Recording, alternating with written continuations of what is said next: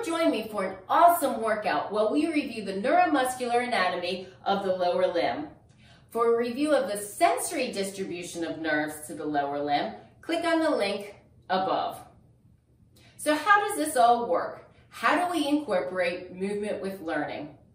We'll be doing exercises that utilize the various actions of the lower limb. We'll talk about the muscles that do the work and the nerves that make it happen. Stick around to the end of the video for a very unique quiz. You ready to do this? Let's go. Starting with the hip, flexion of the hip.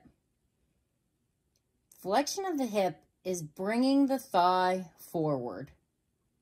What better way to work these muscles than mountain climbers? So down to the floor and let's begin. Remember, it's not just me doing the exercises. You join along too. What are the muscles involved with hip flexion? Primarily iliopsoas, with some additional help from rectus femoris. Let's start with iliopsoas. Iliopsoas is composed of two muscles, the iliacus and the psoas major.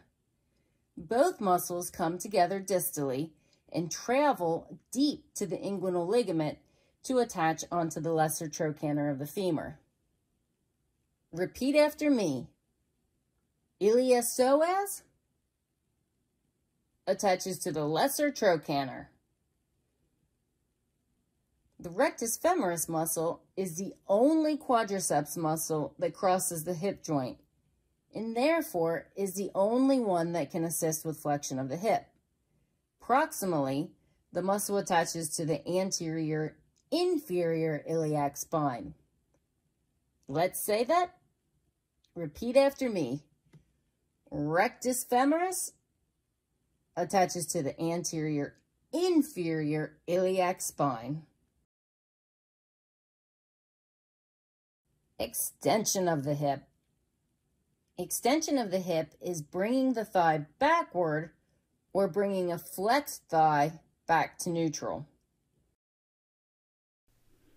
A great exercise that utilizes plenty of hip extension is squats. Into position. For a little extra burn, take it in 2 counts with a little added butt squeeze at the top. Because after all, extension of the hip is primarily performed by gluteus maximus, with some added help from the hamstrings. Make sure you go nice and low to really feel that gluteal burn. With squats, you are also significantly working the quads via extension of the knee, but we'll get to that later. Gluteus maximus attaches proximally to the ilium and sacrum, and distally to the iliotibial tract. It is innervated by the inferior gluteal nerve. The inferior gluteal neurovascular bundle exits the pelvis via the greater sciatic foramen just inferior to the piriformis muscle. Repeat after me.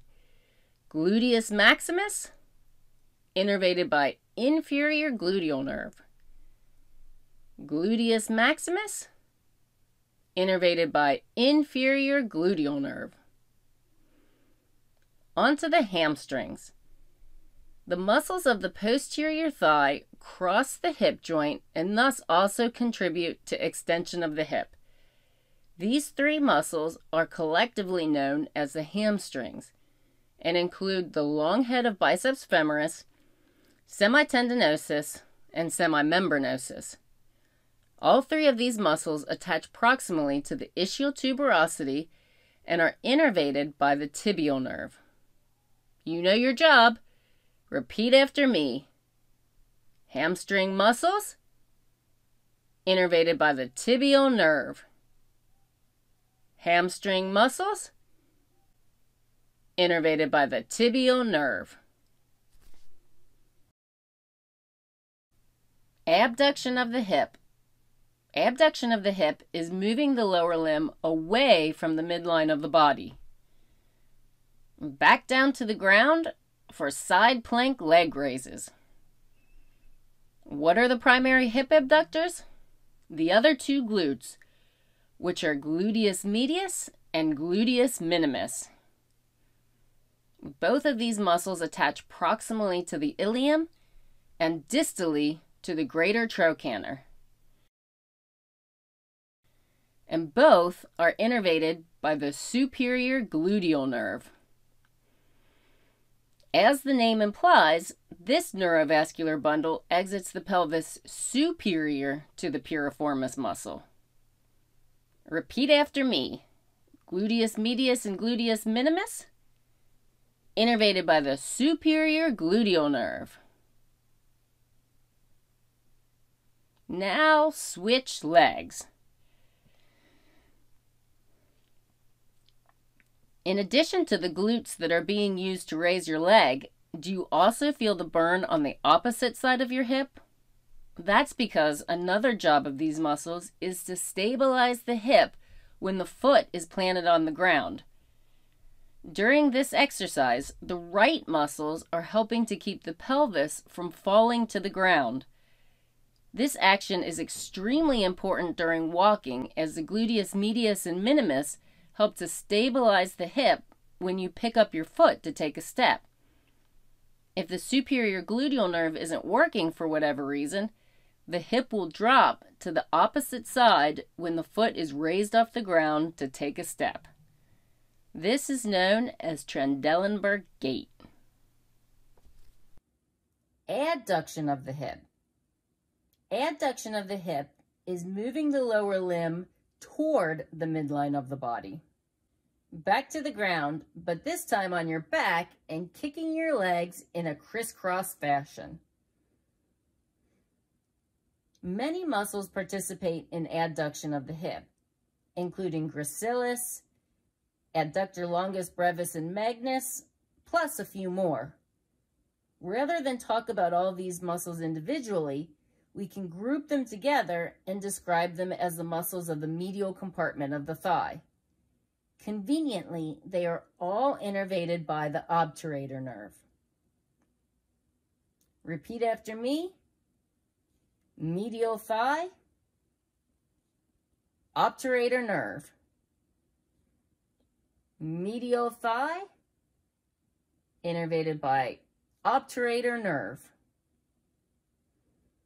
Take a few more just for good measures. Moving down to the knee. Extension of the knee. Extension of the knee is bringing the leg forward, otherwise said as straightening the knee. For this exercise, we'll be doing jump squats. The knee extensors will really be brought into action on the way up as we jump into action. What are the knee extensors? The quadriceps muscles. And what does that include? Rectus femoris, vastus medialis, vastus lateralis, and vastus intermedius. All four heads join together distally to form the quadriceps tendon, which attaches to the patella and then ultimately to the tibial tuberosity. The quadriceps muscle is innervated by the femoral nerve. Repeat after me. Knee extension, quadriceps muscle, femoral nerve. Knee extension, quadriceps muscle, femoral nerve. Flexion of the knee. Flexion of the knee is moving your leg backward, otherwise said as moving your knee from a straight to a bent position. For this exercise, kick your heels to your butt. Why don't you go ahead and place your hands back there to make sure you get the full range of motion. Knee flexion is performed by two groups of muscles, the hamstrings as well as gastrocnemius. Recall that the hamstrings include biceps femoris, semitendinosus, and semimembranosus. How can you tell these muscles apart? Of the three muscles, biceps femoris is the only muscle that attaches to the lateral knee, whereas the other two muscles attach to the medial knee. Moving on to gastrocnemius. The two heads of gastrocnemius cross the knee joint and attach proximally to the lateral as well as medial condyles of the femur. Gastrocnemius is the only muscle in the posterior compartment of the leg that crosses the knee joint, and thus is the only posterior leg muscle that participates in this action. When it comes to innervation of the knee flexors, thankfully all four muscles, meaning the three hamstrings as well as gastrocnemius, are innervated by the tibial nerve. Repeat after me. Knee flexion, hamstrings and gastrocnemius, tibial nerve. One more time. Knee flexion, hamstrings and gastrocnemius, tibial nerve. Moving down to the ankle. Ankle plantar flexion. Ankle plantar flexion is pointing the foot to the ground. For this, we will do heel raises. This movement works the posterior compartment of the leg, mainly gastrocnemius and soleus muscles, although tibialis posterior, flexor digitorum longus, and flexor hallucis longus also help out.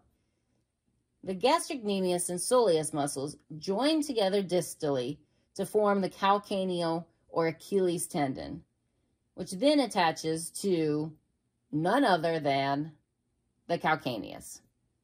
All of the muscles of the posterior compartment of the leg are innervated by the tibial nerve. Repeat after me.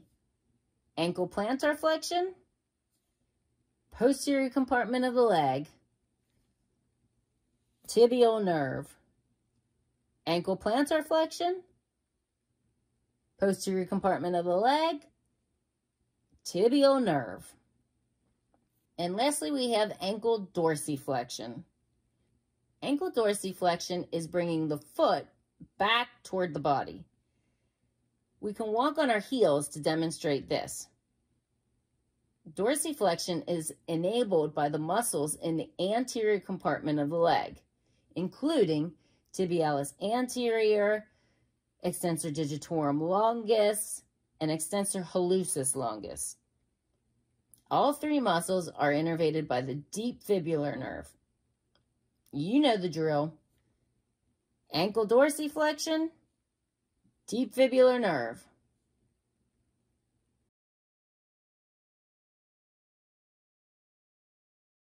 For this round, we'll be performing kicking exercises, but this time you get to tell me the actions going on at the various joints, the muscles doing the work, the nerves providing the innervation, and any relevant skeletal attachment sites.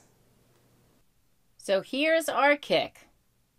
I'll do it once in slow-mo so you can see what my joints are doing. Don't forget to join in with me. You don't have to kick as high as I do, but keep those legs moving. What's the action at the hip? Think about it for a second, and then the answer will appear on screen. What are the muscles that perform the action?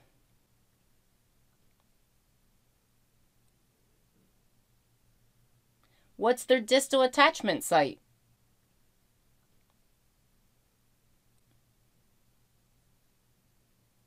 What's their innervation?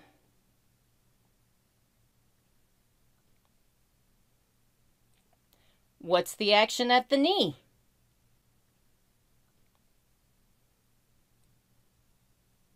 The muscles that do the work? Their distal attachment?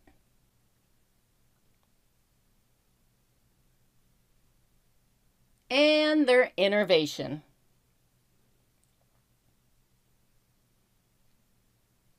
And lastly, the action at the ankle. What is it?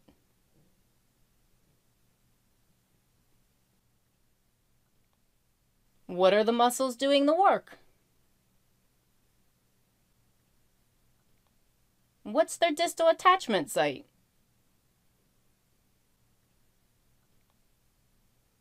And their innervation.